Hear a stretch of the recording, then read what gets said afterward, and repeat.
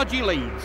Then it's Lucky behind him. Then it's Harada. And a glimpse of Waldmann in fourth place. And he's under pressure from Okada, the Japanese rider. Now, Harada dives through on the inside. A beautiful overtaking maneuver from Tetsuya Harada. And Harada said he needed to slipstream. And is he going to go past his levels with Biaggi? And Harada goes through. But Biaggi's level with him now. This will show us what sort of pace we've got. Harada tries to intimidate Biaggi, and Biaggi will have none of it.